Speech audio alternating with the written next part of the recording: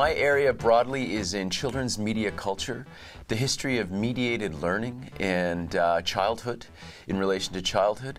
I have a really specific interest in questions of democratization and how kids' political subjectivities take shape over time and in relationship particularly to media practices. So that involves a look at the history of media literacy, how media literacy has been integrated in formal learning settings and informal learning settings like community centers and through art institutes, and the way that that whole project of mediated learning for young people is transformed through digitization. One learns in communication a sense of one's responsibility to the world and obligation to others in ways that one can engage that in rich ways to change one's own life, to make it richer and thicker and more meaningful, as well as the lives of others. And that means not only doing work in the places where you live, but also linking students up with international opportunities, letting them know about projects going on in countries around the world or